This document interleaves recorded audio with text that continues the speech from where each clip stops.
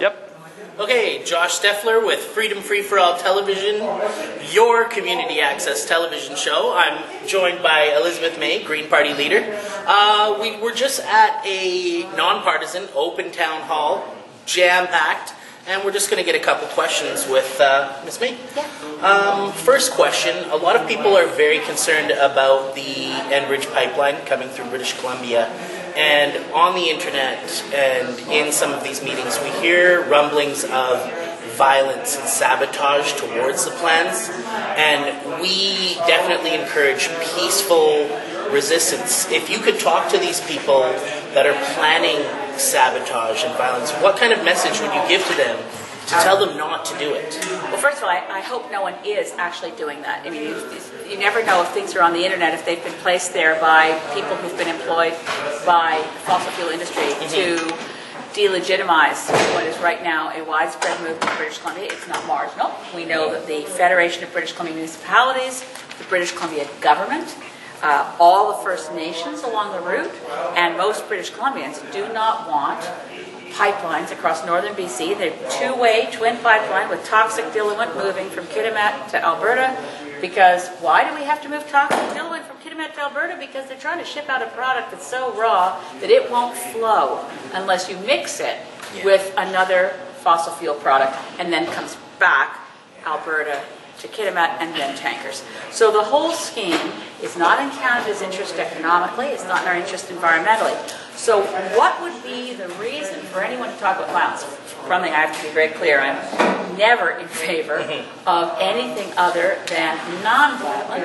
If it's not legal, it's non-violent civil disobedience. So if you're in a movement or an organization where you hear anyone talking about doing anything violent, I think it's important to take a photo of the person talking about violence, because that person is probably a saboteur working to delegitimize and criminalize your activities, marginalize your activities, and make the entire group at risk of arrest for conspiracy to commit illegal acts.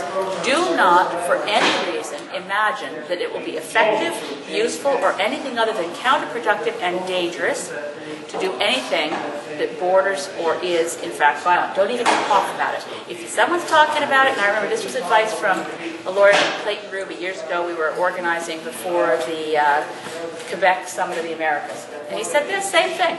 If someone starts talking about violence in your group, say, I think you're undercover agent provocateur with the RCMP. We don't want you in the room. Go. Perfect. Thank you. Next question. A lot of our viewers are concerned about the Trans-Pacific Partnership. And we're concerned, there's so many different things and so much of it is secret. What would be the most effective or best way to resist the TPP? Because I personally feel that it undermines our national sovereignty and puts our lawmaking and essentially our sovereignty into the hands of non-elected global governance organizations like the World Trade Organization and the International Monetary Fund. Well, essentially all trade agreements are about a reduction of national sovereignty in exchange for a closer economic partnership. The difference, I would say, all except for one, the European Union. The European Union did an interesting thing as a trade deal because it created an elected parliament for the new trade bloc, right? We don't talk about it very much, but the European Parliament, why does the European Parliament exist? Because they wanted an open trade zone, they wanted a common market, and they wanted to reduce tariff barriers, and that arrangement, by the way, included that the strongest environmental laws in Europe had to be adopted by every country in Europe. So instead of what happened with NAFTA, where it was a ratchet downward on environmental protections, the European Union trade deal was organized in a way that promoted higher standards.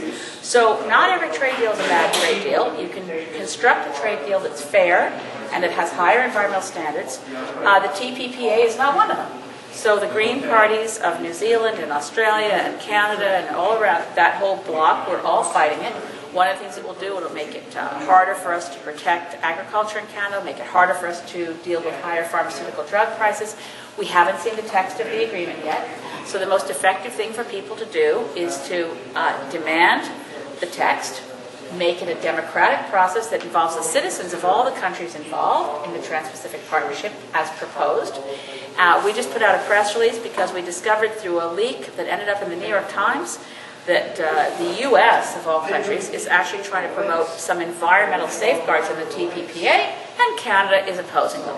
So we need to get more trade literacy out among Canadians. And by the way, the agreement that worries me much more than the TPPA is still the Canada-China Investment Treaty.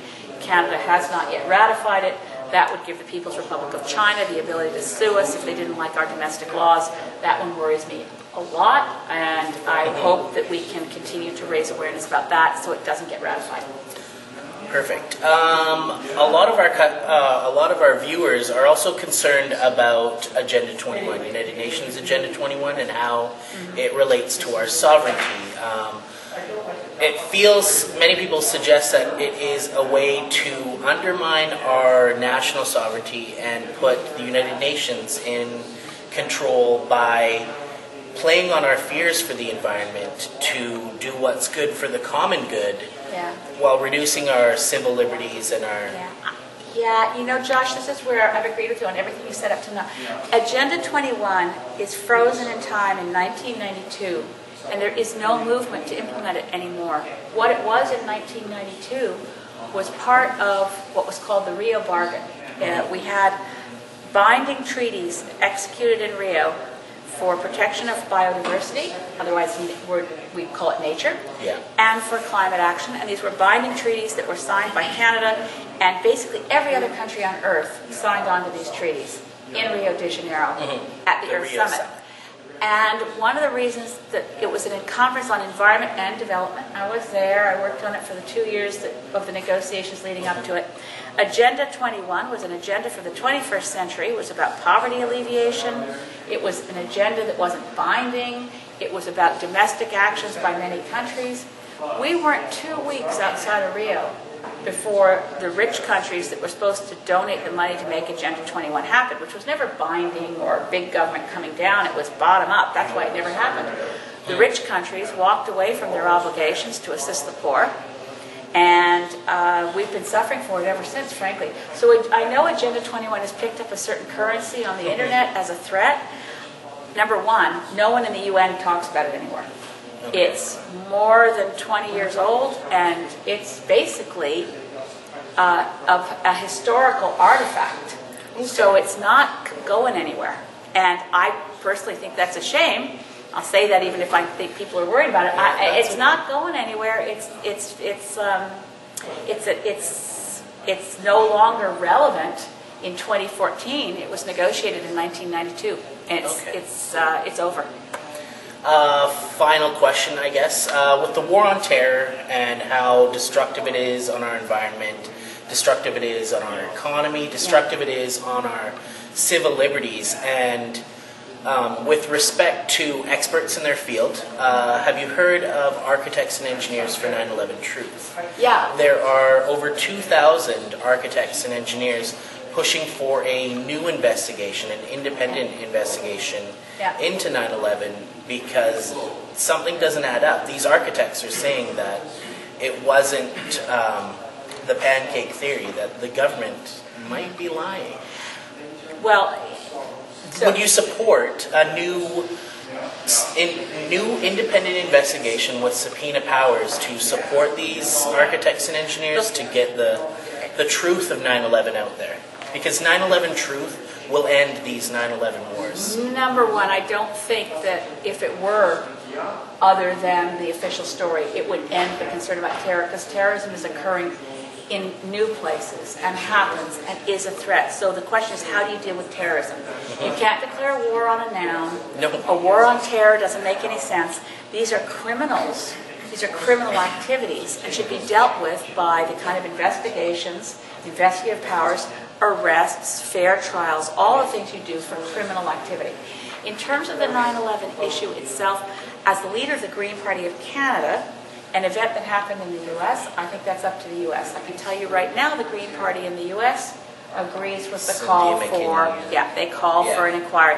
I just don't think, given the priorities that we've got in this country, that it's my issue. Okay. But, there are a lot of lingering questions. One last one. Were you aware that there was a third tower that fell on 9/11, World Trade Center 7? There was no plane that hit it, and it... Yeah, collapse and the into its story, footprint. there's two different stories. One is it caught fire. One is the story that it was prepared to be demolished. I'm not going to go there because I don't know. Yeah. I know there's a lot of people who believe that there were a lot of things that were other than the official story. Yeah. And I'm not going to tell you that I would have any trouble imagining that the U.S. government doesn't always give us the truth in the official story. I mean, I'm old enough to remember that the whole war on North Vietnam began over something called the Gulf of Tonkin incident, which it took decades to find out never happened. But I have a very hard time imagining that anyone would deliberately have killed all those people on their own territory domestically. Doesn't mean I don't think there are questions. Yeah. And those are, I think, for the U.S. government to handle. Okay. Well, this is Josh Steffler with Freedom Free for All Television. You can find us online, freedomfreeforall.com. We are changevictoria.org. And I'd like to thank Elizabeth May for coming in. Do you want to give a shout out to your website? Oh yeah, if anyone wants to check what's going on with the Green Party of Canada, they can go to greenparty.ca. And if you want to check out in a nonpartisan sense what I'm doing on Parliament Hill, the website is Elizabeth